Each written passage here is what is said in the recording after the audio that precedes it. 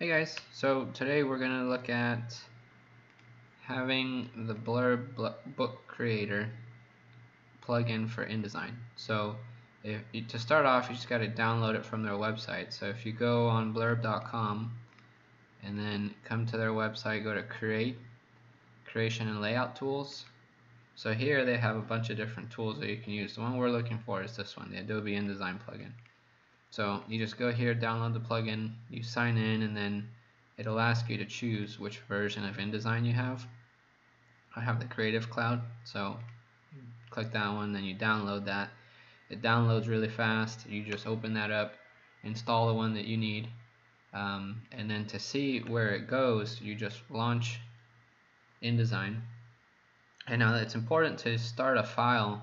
If you know the end goal is to print using Blurb, to start your document using this plugin. What that's going to do is set it all up for you so that you know there are no issues. So rather than creating a new one here or opening, you want to start off with a blank file. You go File, and you come down here to Blurb Book Creator. So this will only be here if you've already downloaded the Blurb Book Creator.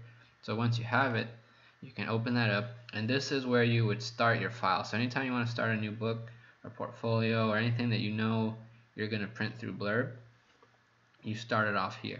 So you obviously can't check anything because you haven't even started a book. Once you start one, you click here, you create new book, and you'll see it's here, it's untitled. So if you give it a title, you can call this one Portfolio 1. It will pop up here. As you work and create more books, they'll all be here, so you can always go back and look at the settings you had. Author, you can put whatever you want here. I'll put me. Book size. So here, what's really nice about this plugin is it's going to already set up your book to be the right size that they can actually print. So you never have to worry about, oh man, I'm at the end of my project, I want to send it to print, and now I realize that they don't support the file size that I've been using the whole time. That would be a huge issue because now you have to reformat all your pages, and sometimes your layouts don't work, so you have to redo them. So for like an architectural portfolio, I really like the landscape 10 by 8. Some people like doing them portrait. It really depends on what kind of work you want to display. The small 7 by 7 square is pretty good too.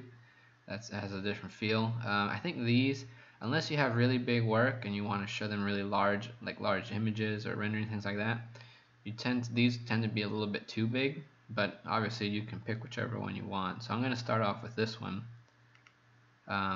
Choose a paper type. Oh, if you check this, it'll create an ISBN number for you so that you can be part of that. And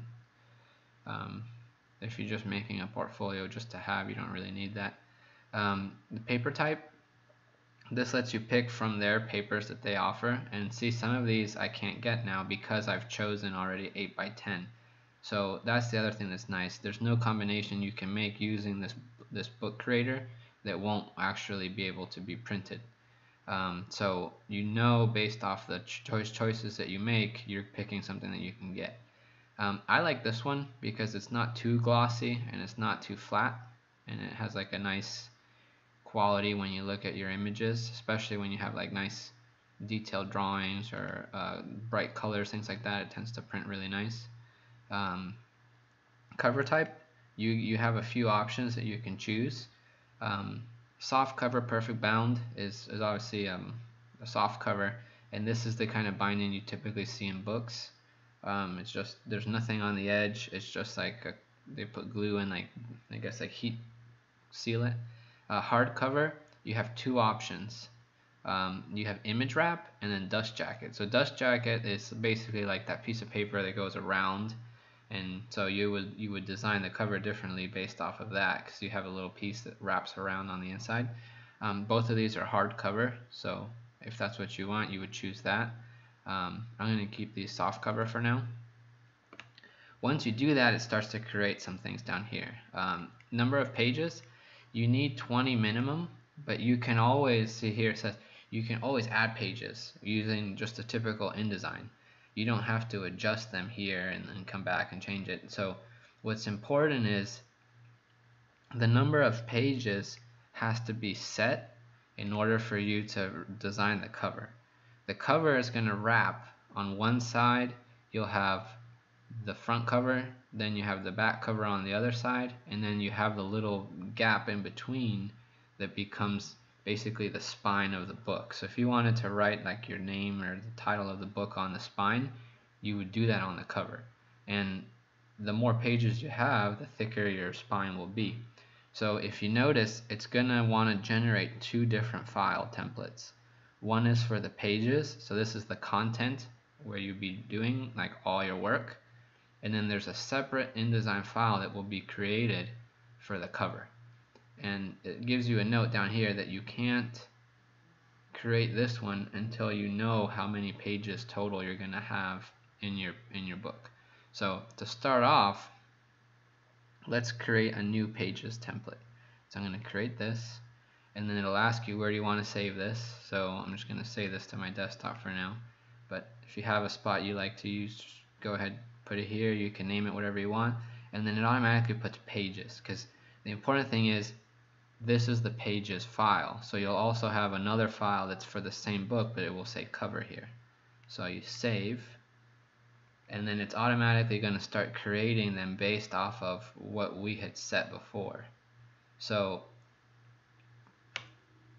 if you want to change any of this, you still can. You can just, here if you look, you have open page template.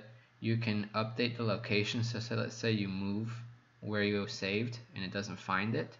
You can click here and navigate to it, or you can make a new one that will replace the one you have now. So I noticed that that's a vertical layout. So let's say I wanted to change that to a horizontal one. I would go here and say change this to landscape 10 by 8. It tells you cannot change because you already created a page template. If you need a book of a different size, please create a new book. So that, let's see if this lets you do. So you can make a new one this way, but it's going to keep those, or you could create a new book and do it the other way. So the cover, you'll get the notifications telling you want to wait till the end till you know how many pages you have. Let's just say I knew this was how many I wanted. I'll create the cover now. So this would typically be the last thing you do at the end. So, and then down here it's showing you based off of all these settings, this is how much one book will cost. If you want to put the blurb logo like on the back, like in the back of your book, they'll add it and they give you like a discount. If not, they just charge the normal price. You can change this to different things if you want. And then how many do you want to order? So the more books you order, the bigger discount you get. I've never ordered anything over the first one, but if you're printing something for like mass print, something like that, you can do that. Once you've uploaded onto Blurb, I think they'll host the book for 14 days and that you can order it at any time. And then once you've ordered it, you can set up on the website ways for people to buy this book. So if you wanted to sell it, say it was like a really good book and you want people to buy it, you can do that. So that will be here once we're ready. So let me just go into the book now. So I can close this, and this is showing you here what we have. So it's created, so let me close this. So if I look at the pages, it's actually created all these pages, 24 pages like we said, and they're already the right size. So if I change this to inches, you can see that it's 8 by 10. So this first page that you see here isn't your cover. That's just the first page you'll see once you open. And there's a bunch of stuff on it. So don't worry about all this because you're not actually going to see it. If you go to your layers, so I don't have my layers here, so I can always find them here under Window, Layers. Put that there. So this is where all that stuff is on, and it gives you a little note that says these are the instructions and this layer will not print. So that's a non-printing layer. So even if you don't turn it off, that it's not going, you're never going to see this, and it's telling you here what it is. So the important thing to note is the gray here and this purple line, or magenta as it says, that's the safe boundary. So if you have text or anything that you don't want to get cropped when they print the book, it's important to make sure it's within this boundary on any page. In the middle here is the gutter, so anything that goes into there, there's a chance you won't be able to see it. So if you had text coming across, there's a chance that this may get cropped off, or it goes inside the seam of the book and you don't see it. Same is true on the outside. What's going to happen is this red line is where they want you, this is called the bleed line. So the black is the like actual size of what your page is. If you wanted to create a layout that has something going to the edge of the page, and what that's called a full bleed, so that it just comes off the edge of the page and there's no white space, it just gets cut off, you have to actually drag it. So let me just make a shape. You would have to let's just give this a color.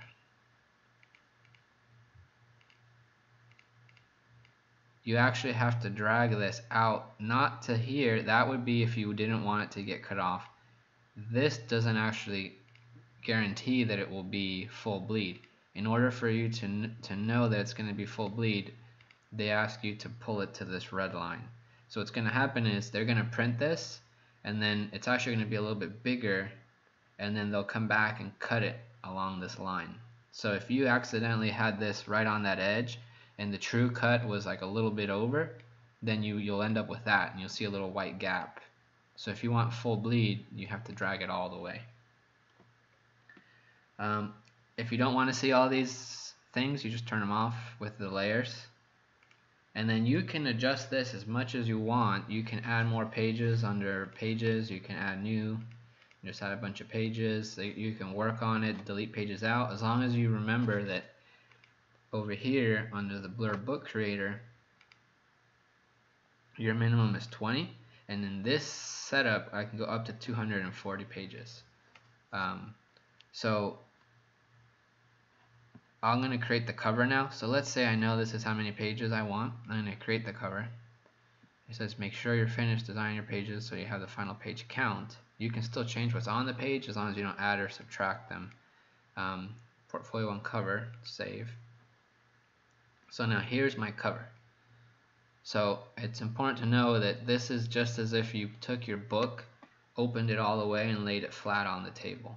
So the front cover is actually on the right, the back cover is on the left, and then you have the little spine there. So this is the part that will change depending on how many pages you have. If you have 100 pages, it might be twice as big or 4 times as big, and if you only had 20, it might just be this wide.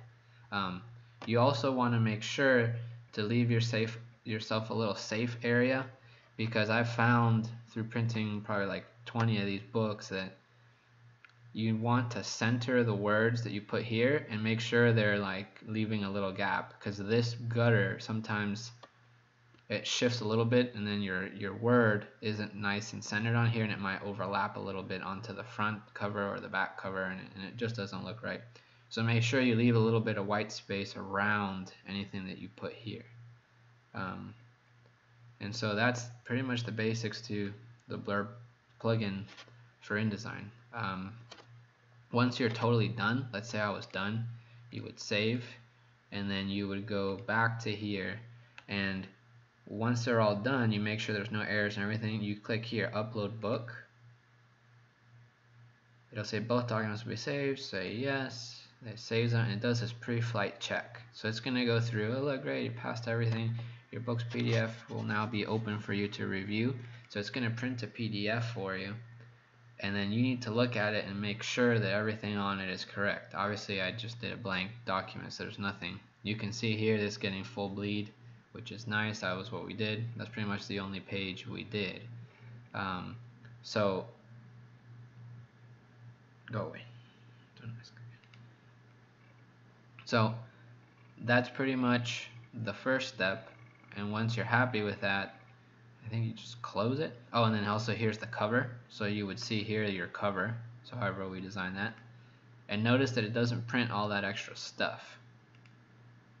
So if you're happy, you would say upload book, and it's going to send it straight to their website, and then you just order it. Or if you say no, I'm not ready, you say keep working, and then you can adjust it, change things, or whatever you want, and then that's pretty much it. One thing to note, we just did all 3 steps. We created the book, well, technically 4 steps. We created it, made the 2 different files, and then ordered it. But in reality, you'll set up step 1, 2, and the pages for step 3, and it may be like a month or 2 before you create the cover, because that's just your time working on the portfolio and everything ready. And then once you've done the cover, that's usually the last thing you do, and then you order it right away. Typically they take about a week or 2 weeks if it's like they're busy, to get you the prints. But yeah, if you have any questions, just let me know either here in the comments or however else you want to ask.